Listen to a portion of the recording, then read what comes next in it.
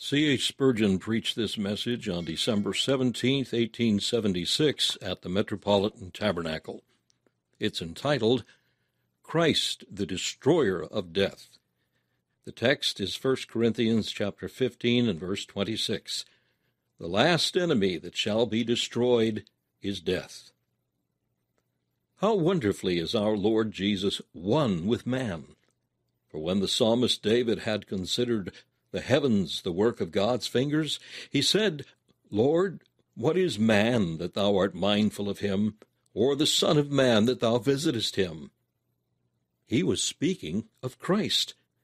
You would have thought that he was thinking of man in his humblest estate, and that he was wondering that God should be pleased to honor so frail a being as the poor fallen son of Adam. You would never have dreamed that the glorious gospel lay hid within those words of grateful adoration. Yet in the course of that meditation, David went on to say, Thou madest him to have dominion over all the works of thy hands. Thou hast put all things under his feet. Now, had it not been for the interpretation of the Holy Spirit, we should still have considered that he was speaking of men in general, and of man's natural dominion over the brute creation. But behold, while that is true, there is another and a far more important truth concealed within it. For David, as a prophet, was all the while speaking chiefly of the man of men, the model man, the second Adam, the head of the new race of men. It was of Jesus, the Son of Man, as honored of the Father, that the psalmist sang, He hath put all things under his feet. Strange was it not that when he spake of man, he must of necessity speak also of our Lord? And yet, when we consider the thing, it is but natural and according to truth, and only remarkable to us, because in our minds we too often consider Jesus and man as far removed, and too little regard him as truly one with man. Now see how the apostle infers from the psalm the necessity of the resurrection. For if all things must be put under the feet of the man Christ Jesus, then every form of evil must be conquered by him, and death among the rest. He must reign till he hath put all enemies under his feet. It must be so. And therefore death itself must ultimately be overcome. Thus, out of that simple sentence in the psalm, which we should have read far otherwise without the light of the Holy Spirit, the apostle gathereth the doctrine of the resurrection. The Holy Spirit taught his servant Paul how, by a subtle chemistry, he could distill from simple words a precious fragrant essence, which the common reader never suspected to be there. Texts have their secret drawers, their box within a box, their hidden souls which lie asleep till he who placed them on their secret couches awakens them, that they may speak to the hearts of his chosen. Could you ever have guessed resurrection from the 8th Psalm? No, nor could you have believed, had it not been told you, that there is fire in the flint, oil in the rock, and bread in the earth we tread upon. Man's books have usually far less in them than we expect. For the book of the Lord is full of surprises. It is a mass of light, a mountain of priceless revelations.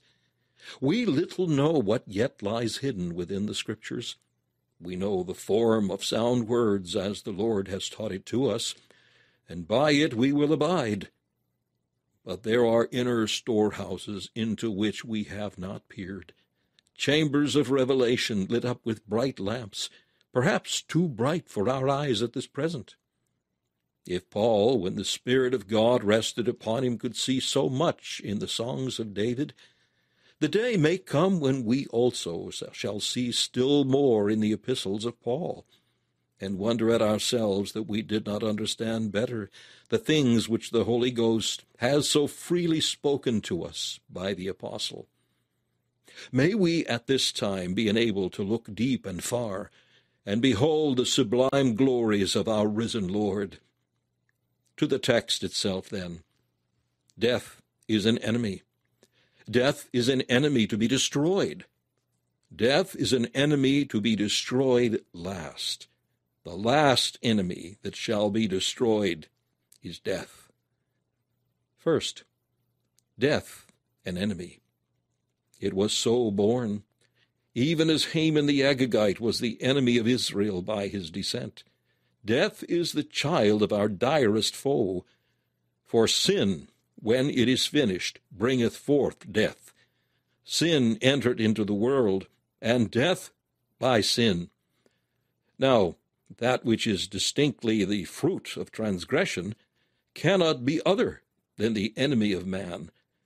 Death was introduced into the world on that gloomy day which saw our fall, and he that had the power of it is our arch enemy and betrayer, the devil. From both of which facts we must regard it as the manifest enemy of man. Death is an alien in this world. It did not enter into the original design of the unfallen creation, but its intrusion mars and spoils the whole. It is no part of the great shepherd's flock, but it is a wolf which cometh to kill and to destroy. Geology tells us that there was death among the various forms of life from the first ages of the globe's history, even when as yet the world was not fitted up as the dwelling of man. This I can believe and still regard death as the result of sin. If it can be proved that there is such an organic unity between man and the lower animals that they would not have died if Adam had not sinned, then I see in those deaths before Adam the antecedent consequences of a sin which was then uncommitted. If by the merits of Jesus there was salvation before he had offered his atoning sacrifice, I do not find it hard to conceive that the foreseen demerits of sin may have cast the shadow of death over the long ages which came before man's transgression. Of that we know little, nor is it important that we should. But certain is it that as far as this present creation is concerned, death is not God's invited guest, but an intruder whose presence mars the feast. Man in his folly welcomed Satan and sin when they forced their way into the high festival of paradise, but he never welcomed death. Even his blind eyes could see in that skeleton form a cruel foe. As the lion to the herds of the plain, as the scythe to the flowers of the field, as the wind to the sere leaves of the forest, such is death to the sons of men. They fear it by an inward instinct, because their conscience tells them that it is the child of their sin. Death is well called an enemy, for it does an enemy's work towards us. For what purpose doth an enemy come but to root up, to pull down, and to destroy? Death tears in pieces that comely handiwork of God, the fabric of the human body, so marvelously wrought by the fingers of divine skill, casting this rich embroidery into the grave among the armies of the worm. To its fierce soldiery death divideth to every one a prey of divers colors of needlework, and they ruthlessly rend in pieces the spoil. This building of our manhood is a house fair to look upon, but death the destroyer darkens its windows, shakes its pillars, closes its doors, and causes the sound of the grinding to cease. Then the daughters of music are brought low, and strong men bow themselves. This vandal spares no work of life, however full of wisdom or beauty, for it looseth the silver cord, and breaketh the golden bowl. Lo, at the fountain the costly pitcher is utterly broken, and at the cistern the well-wrought wheel is dashed in pieces. Death is a fierce invader of the realms of life, and where it comes it fells every good tree, stops all wells of water, and mars every good piece of land with stones. See you a man when death has wrought his will upon him? What a ruin he is! How is his beauty turned to ashes, and his comeliness to corruption? Surely an enemy hath done this. Look, my brethren, at the course of death throughout all ages and in all lands. What field is there without its grave? What city without its cemetery? Whither can we go to find no sepulchres? As the sandy shore is covered with the upcastings of the worm, so art thou, O earth, covered with those grass-grown hillocks, beneath which sleep the departed generations of men. And thou, O sea, even thou art not without thy dead, as if the earth were all too full of corpses, and they jostled each other in their crowded sepulchres, even into thy caverns. O mighty main, the bodies of the dead are cast. Thy waves must become defiled with the carcasses of men, and on thy floor must lie the bones of the slain. Our enemy, death, has marched, as it were, with sword and fire ravaging the human race. Neither Goth nor Hun nor Tartar could have slain so universally all that breathed, for death has suffered none to escape. Everywhere it has withered household joys and created sorrow and sighing. In all lands where the sun is seen, it hath blinded men's eyes with weeping. The tear of the bereaved, the wail of the widow, and the moan of the orphan, these have been death's war music, and he has found therein a song of victory. The greatest conquerors have only been death's slaughtermen, journeyman butchers working in his shambles. War is nothing better than death holding carnival, and devouring his prey in a little more haste than is the common wont. Death has done the work of an enemy to those of us who have yet escaped his arrows. Those who have lately stood around a new-made grave and buried half their hearts can tell you what an enemy death is. It takes the friend from our side and the child from our bosom. Neither does it care for our crying. He has fallen who was the pillar of the household. She has been snatched away who was the brightness of the hearth. The little one is torn out of his mother's bosom, though its loss almost breaks her heartstrings. And the blooming youth is taken from his father's side, though the parent's fondest hopes are thereby crushed. Death has no pity for the young, and no mercy for the old. He pays no regard to the good or to the beautiful. His scythe cuts down sweet flowers and noxious weeds with equal readiness. He cometh into our garden, trampleth down our lilies, and scattereth our roses on the ground. Yea, and even the most modest flowers, planted in the corner, and hiding their beauty beneath the leaves, that they may blush unseen.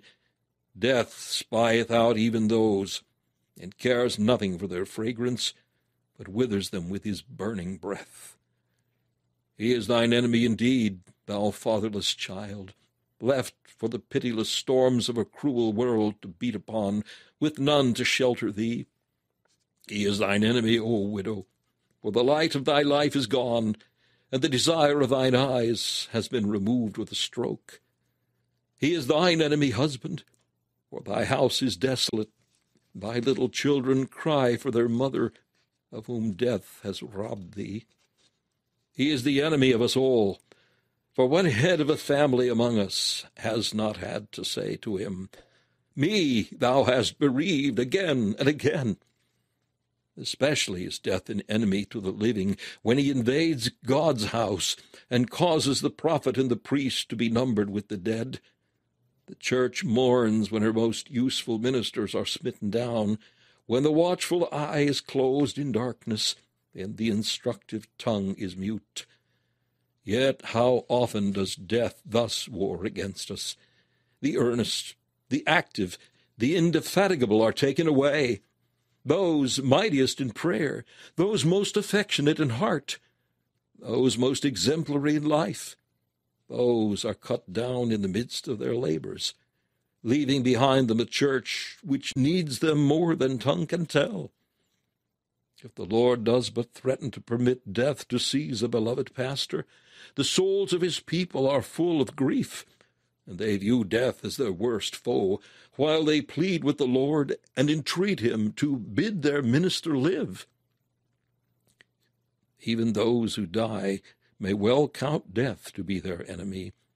I mean not now that they have risen to their seats, and as disembodied spirits behold the King in his beauty, but aforetime, while death was approaching them, he seemed to their trembling flesh to be a foe, for it is not in nature, except in moments of extreme pain or aberration of mind, or of excessive expectation of glory, for us to be in love with death. It was wise of our Creator so to constitute us, that the soul loves the body, and the body loves the soul, and they desire to dwell together as long as they may. Else had there been no care for self-preservation, and suicide would have destroyed the race. For who would bear the whips and scorns of time, the oppressor's wrong, the proud man's contumely, when he himself might his quietus make with a bare bodkin? It is a first law of our nature that skin for skin, yea, all that a man hath will he give for his life. And thus we are nerved to struggle for existence, and to avoid that which would destroy us. This useful instinct renders death an enemy, but it also aids us in keeping from the crime of all crimes, the most sure of damnation, if a man commit it wilfully and in his sound mind. I mean the crime of self-murder. When death cometh even to the good man, he cometh as an enemy, for he is attended by such terrible heralds and grim outriders as do greatly scare us. Fever with brow of fire, consumption wan, palsy, half warmed with life and half a cold lump, joint torturing gout, and ever-gnawing rheum, convulsion wild, swollen dropsy, panting asthma, apoplex full gorged. None of these add to the aspect of death a particle of beauty. He comes with pains and griefs. He comes with sighs and tears. Clouds and darkness are round about him. An atmosphere laden with dust oppresses those whom he approaches, and a cold wind chills them even to the marrow. He rides on the pale horse, and where his steed sets its foot, the land becomes a desert. By the footfall of that terrible steed, the worms awaken to gnaw the slain. When we forget other grand truths and only remember these dreadful things, death is the king of terrors to us. Hearts are sickened and reins are loosened because of him. But indeed, he is an enemy, for what comes he to do to our body? I know he doeth that which ultimately leadeth to its betterness, but still it is that which in itself and for the present is not joyous, but grievous. He comes to take the light from the eyes, the hearing from the ears, the speech from the tongue, and the activity from the hand, and the thought from the brain. He comes to transform a living man into a mass of putrefaction, to degrade the beloved form of brother and friend to such a condition of corruption that affection itself cries out, "Bury my dead out of my sight." Death, thou child of sin, Christ hath transformed thee marvelously. But in thyself thou art an enemy before whom flesh and blood tremble, for they know that thou art the murderer of all of woman born, whose thirst for human prey the blood of nations cannot slake. If you think for a few moments of this enemy, you will observe some points of his character. He is the common foe of all God's people, and the enemy of all men. For however some have been persuaded that they should not die, yet there is no discharge in this war. And if in this conscription a man escapes the ballot many and many a year, till his gray beard seems to defy the winter's hardest frost? Yet must the man of iron yield at last. It is appointed unto all men once to die. The strongest man has no elixir of eternal life wherewith to renew his youth amid the decays of age, nor has the wealthiest prince a price wherewith to bribe destruction. To the grave must thou descend, O crowned monarch, for scepters and shovels are akin. To the sepulchre must thou go down, O mighty man of valor, for sword and spade are of like metal. The prince is brother to the worm, and must dwell in the same house. Of our whole race it is true, dust thou art, and unto dust shalt thou return. Death is also a subtle foe, lurking everywhere, even in the most harmless things. Who can tell where death has not prepared his ambuscades? He meets us both at home and abroad. At the table he assails men in their food, and at the fountain he poisons their drink. He waylayeth us in the streets, and he seizeth us in our beds. He rideth on the storm at sea, and he walks with us when we are on our way upon the solid land. Whither can we fly to escape from thee, O death? For from the summit of the Alps men have fallen to their graves, and in the deep places of the earth, where the miner goeth down to find the precious ore, there hast thou sacrificed many a hecatomb of precious lives.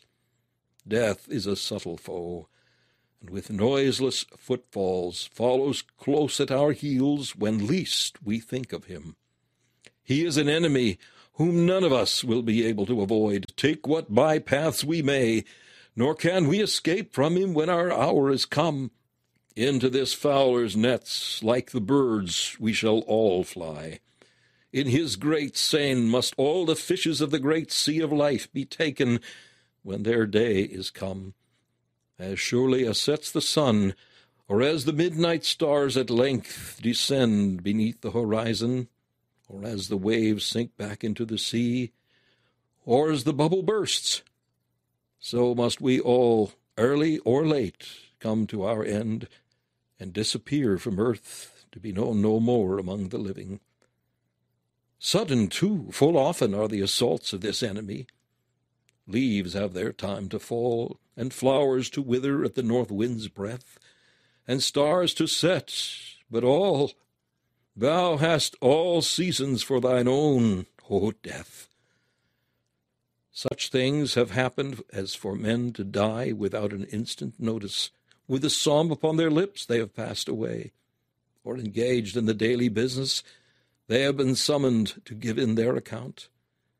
We have heard of one who, when the morning paper brought him news that a friend in business had died, was drawing on his boots to go to his counting-house, and observed with a laugh that as far as he was concerned, he was so busy he had no time to die. Yet, ere the words were finished, he fell forward and was a corpse. Sudden deaths are not so uncommon as to be marvels if we dwell in the center of a large circle of mankind. Thus is death a foe not to be despised or trifled with. Let us remember all his characteristics, and we shall not be inclined to think lightly of the grim enemy whom our glorious Redeemer has destroyed. Secondly, let us remember that death is an enemy to be destroyed. Remember that our Lord Jesus Christ has already wrought a great victory upon death, so that he has delivered us from lifelong bondage through its fear. He has not yet destroyed death, but he has gone very near to it, for we are told that he has abolished death and has brought life and immortality to light through the gospel. This surely must come very near to having destroyed death altogether. In the first place, our Lord has subdued death in the very worst sense by having delivered his people from spiritual death. And you hath he quickened, who were dead in trespasses and sins. Once you had no divine life whatever, But the death of original depravity remained upon you, and so you were dead to all divine and spiritual things. But now, beloved, the Spirit of God, even he that raised up Jesus Christ from the dead, has raised you up into newness of life, and you have become new creatures in Christ Jesus. In this sense, death has been subdued. Our Lord in his lifetime also conquered death by restoring certain individuals to life. There were 3 memorable cases in which, at his bidding, the last enemy resigned his prey. Our Lord went into the ruler's house and saw the little girl who had lately fallen asleep in death, around whom they wept and lamented. He heard their scornful laughter when he said, "She is not dead, but sleepeth." And he put them all out and said to her, "Maid, arise." Then was the spoiler spoiled, and the dungeon door set open. He stopped the funeral procession at the gates of Nain, whence they were carrying forth a young man, the only son of his mother, and she a widow.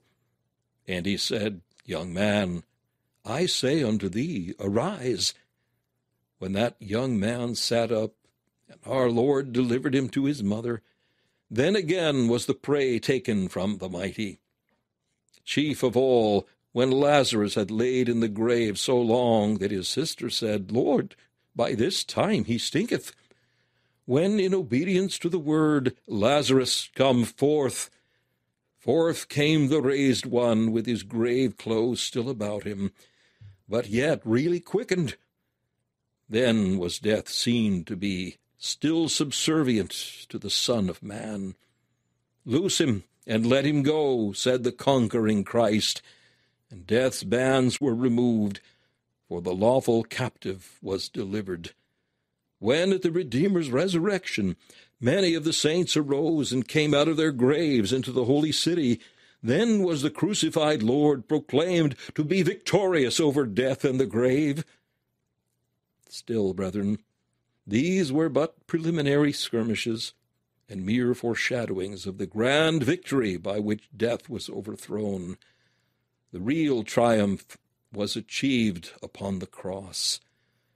He in hell laid low, made sin he sin o'erthrew, bowed to the grave, destroyed it so, and death by dying slew. When Christ died, he suffered the penalty of death on the behalf of all his people, and therefore no believer now dies by way of punishment for sin, since we cannot dream that a righteous God would twice exact the penalty for one offense.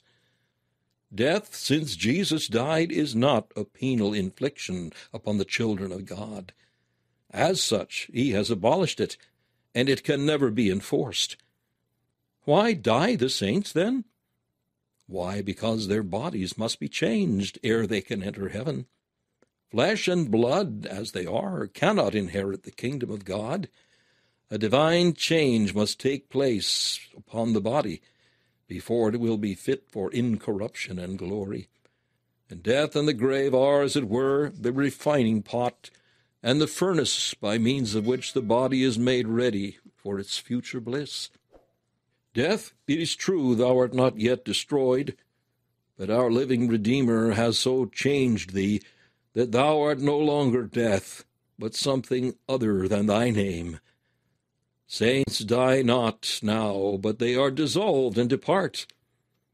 Death is the loosing of the cable, that the bark may freely sail to the fair havens. Death is the fiery chariot in which we ascend to God. It is the gentle voice of the great King, who cometh into his banqueting hall, and saith, Friend, come up higher. Behold, on eagle's wings we mount.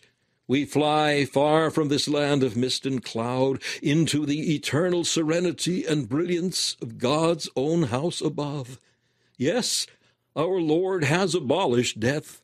The sting of death is sin, and our great substitute has taken that sting away by his great sacrifice. Stingless, death abides among the people of God, but it so little harms them that to them it is not death to die. Further, Christ vanquished death and thoroughly overcame him when he rose. What a temptation one has to paint a picture of the resurrection, but I will not be led aside to attempt more than a few touches. When our great champion arose from his brief sleep of death and found himself in the withdrawing room of the grave, he quietly proceeded to put off the garments of the tomb. How leisurely he proceeded! He folded up the napkin and placed it by itself, that those who lose their friends might wipe their eyes therewith. And then he took off the winding sheet and laid the grave clothes by themselves, that they might be there when his saints come hither, so that the chamber might be well furnished, and the bed ready sheeted and prepared for their rest. The sepulchre is no longer an empty vault, a dreary charnel, but a chamber of rest, a dormitory furnished and prepared, hung with the arras which Christ himself hath bequeathed. It is now no more a damp, dark, dreary prison. Jesus has changed all that. 'Tis now a cell where angels used to come and go with heavenly news. The angel from heaven rolled away the stone from our Lord's sepulchre, and let in the fresh air and light again upon our Lord. And he stepped out more than a conqueror. Death had fled. The grave had capitulated. Lives again our glorious King. Where, O death, is now thy sting? Once he died our souls to save. Where's thy victory, boasting grave? Well, brethren, as surely as Christ rose, so did he guarantee as an absolute certainty the resurrection of all his saints into a glorious life for their bodies, the life of their souls never having paused even for a moment. In this he conquered death. And since that memorable victory, every day Christ is overcoming death, for he gives his Spirit to his saints, and having that Spirit within them, they meet the last enemy without alarm. Often they confront him with songs. Perhaps more frequently they face him with calm countenance, and fall asleep with peace. I will not fear thee, death. Why should I? Thou lookest like a dragon, but thy sting is gone. Thy teeth are broken, O old lion. Wherefore should I fear thee? I know thou art no more able to destroy me, but thou art sent as a messenger to conduct me to the golden gate, wherein I shall enter and see my Saviour's unveiled face forever. Expiring saints have often said that their last beds have been the best they have ever slept upon. Many of them have inquired, "Tell me, my soul, can this be death?" To die has been so different a thing from what they expected it to be, so lightsome and so joyous. They have been so unloaded of all care, have felt so relieved instead of burdened, that they have wondered whether this could be the monster they'd been so afraid of all their days. They find it a pin's prick, whereas they feared it would prove a sword thrust. It is the shutting of the eye on earth and the opening of it in heaven, whereas they thought it would have been a stretching upon the rack, or a dreary passage through a dismal region of gloom and dread. Beloved, our exalted Lord has overcome death in all these ways. But now observe that this is not the text. The text speaks of something yet to be done. The last enemy that shall be destroyed is death, so that death, in the sense meant by the text, is not destroyed yet. He is yet to be destroyed. And how will that be? Well, I take it death will be destroyed in that sense, first, that at the coming of Christ, those who are alive and remain shall not see death. They shall be changed.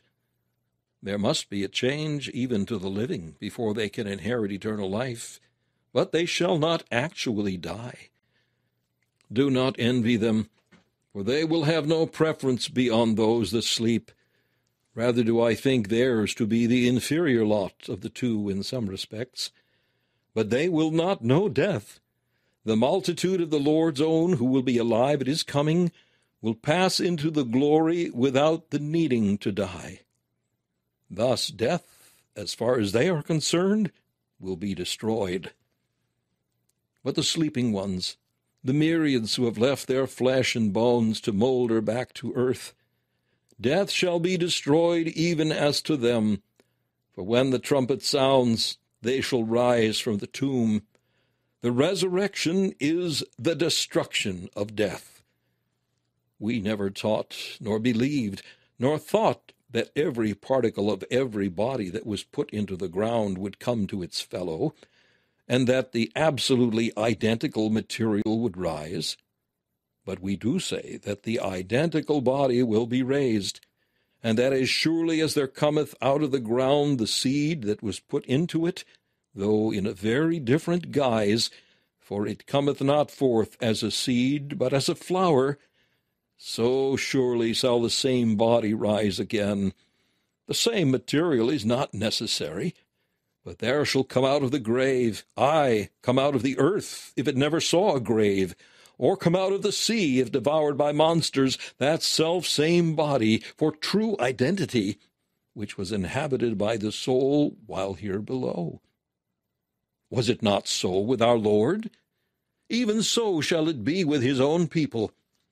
And then shall be brought to pass the saying that is written, Death is swallowed up in victory. O death, where is thy sting? O grave, where is thy victory? There will be this feature in our Lord's victory, that death will be fully destroyed, because those who rise will not be one whit the worse for having died. I believe concerning these new bodies that there will be no trace upon them of the feebleness of old age, none of the marks of long and wearying sickness, none of the scars of martyrdom. Death shall not have left his mark upon them at all, except it be some glory mark which shall be to their honor, like the scars in the flesh of the well-beloved, which are his chief beauty even now in the eyes of those for whom his hands and feet were pierced. In this sense death shall be destroyed, because he shall have done no damage to the saints at all. The very trace of decay shall have been swept away from the redeemed. And then, finally, there shall after the trumpet of the Lord be no more death, neither sorrow nor crying, for the former things have passed away. Christ, being raised from the dead, dieth no more. Death hath no more dominion over him. And so also the quickened ones, his own redeemed, they too shall die no more. O dreadful, dreadful supposition, that they should ever have to undergo temptation or pain or death a second time. It cannot be. Because I live, says Christ, they shall live also. Yet the doctrine of the natural immortality of the soul having been given up by some, certain of them have felt obliged to give up with the eternity of future punishment the eternity of future bliss. And assuredly, as far as some great proof texts are concerned, they stand or fall together. These shall go away into everlasting punishment, and the righteous into life eternal. If the one state be short, so must the other be. Whatever the adjective means in the one case, it means in the other. To us, the word means endless duration in both cases, and we look forward to a bliss which shall never know end or duration. Then in the tearless, sorrowless, graveless country, death shall be destroyed. And now, last of all, and the word last sounds fitly in this case, death is to be destroyed last. Because he came in last, he must go out last. Death was not the first of our foes, First came the devil, then sin, then death. Death is not the worst of enemies. Death is an enemy, but he is much to be preferred to our other adversaries. It were better to die 1,000 times than to sin. To be tried by death is nothing compared with being tempted by the devil. The mere physical pains connected with dissolution are comparative trifles, compared with the hideous grief which is caused by sin and the burden which a sense of guilt causes to the soul. No, death is but a secondary mischief compared with the defilement of sin. Let the great enemies go down first. Smite the shepherd, and the sheep will be scattered. Let sin and Satan, the Lord of all these evils, be smitten first, and death may well be left to the last. Notice that death is the last enemy to each individual Christian, and the last to be destroyed. Well now, if the Word of God says it is the last, I want to remind you of a little piece of practical wisdom. Leave him to be the last. Brother, do not dispute the appointed order, but let the last be last. I have known a brother wanting to vanquish death long before he died. But, brother, you do not want dying grace till dying moments. What would be the good of dying grace while you're yet alive? A boat will only be needful when you reach a river. Ask for living grace and glorify Christ thereby, and then you shall have dying grace when dying time comes. Your enemy is going to be destroyed, but not today. There is a great host of enemies to be fought today, and you may be content to let this one alone for a while. This enemy will be destroyed, but of the times and the seasons we are in ignorance. Our wisdom is to be good soldiers of Jesus Christ, as the duty of every day requires. Take your trials as they come, brother. As the enemies march up, slay them rank upon rank. But if you fail in the name of God to smite the front ranks, and say, "No, I am only afraid of the rear rank," then you are playing the fool. Leave the final shock of arms till the last adversary advances, and meanwhile hold your place in the conflict. God will in due time help you to overcome your last enemy. But meanwhile see to it that you overcome the world, the flesh, and the devil. If you live well, you will die well. That same covenant in which the Lord Jesus gave you life contains also the grant of death. For all things are yours, whether things present or things to come, or life or death, all are yours, and ye are Christ's, and Christ is God's. Why is death left to the last? Well, I think it is because Christ can make much use of him.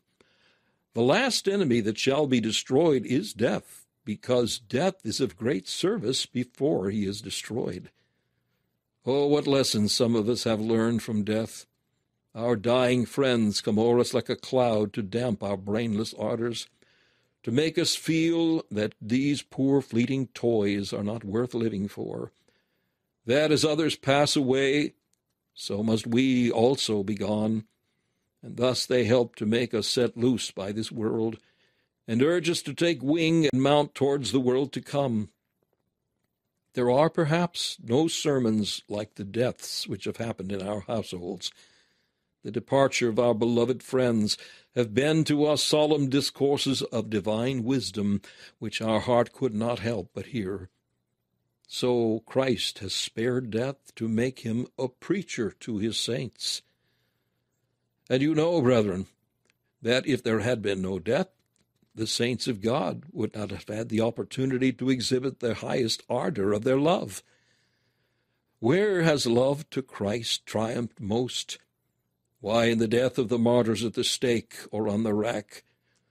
O Christ, thou never had such garlands woven for thee by human hands as they have brought thee, who have come up to heaven from the forests of persecution, having waded through streams of blood. By death for Christ, the saints have glorified him most. So is it in their measure with saints who die from ordinary deaths. They would have had no such test for faith and work for patience as they now have if there had been no death.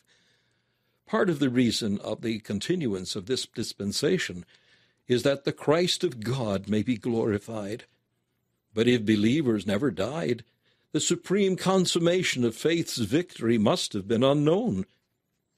Brethren, if I may die as I have seen some of our church members die, I court the grand occasion.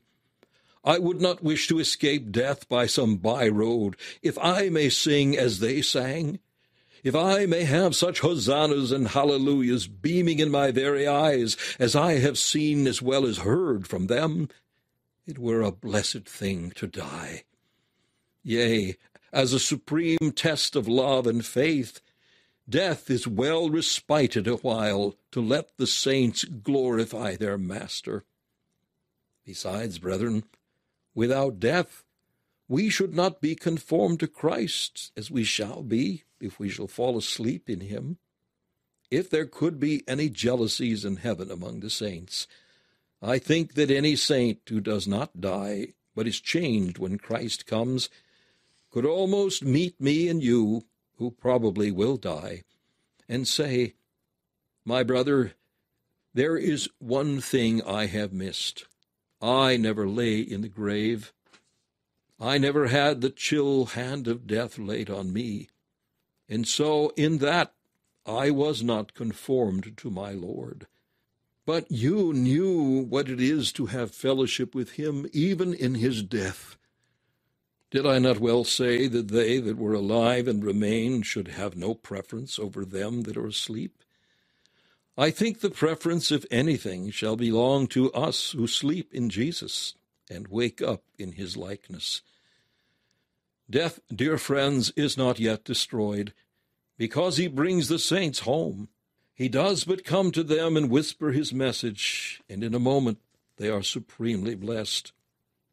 Have done with sin and care and woe, and with the Savior rest. And so death is not destroyed yet, for he answers useful purposes. But, beloved, he is going to be destroyed. He is the last enemy of the church collectively. The church as a body has had a mass of foes to contend with. But after the resurrection we shall say, "This is the last enemy. Not another foe is left." Eternity shall roll on in ceaseless bliss. There may be changes bringing new delights.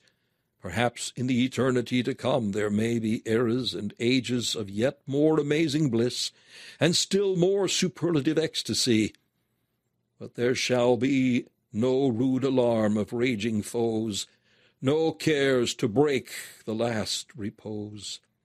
The last enemy that shall be destroyed is death, and if the last be slain, there can be no future foe.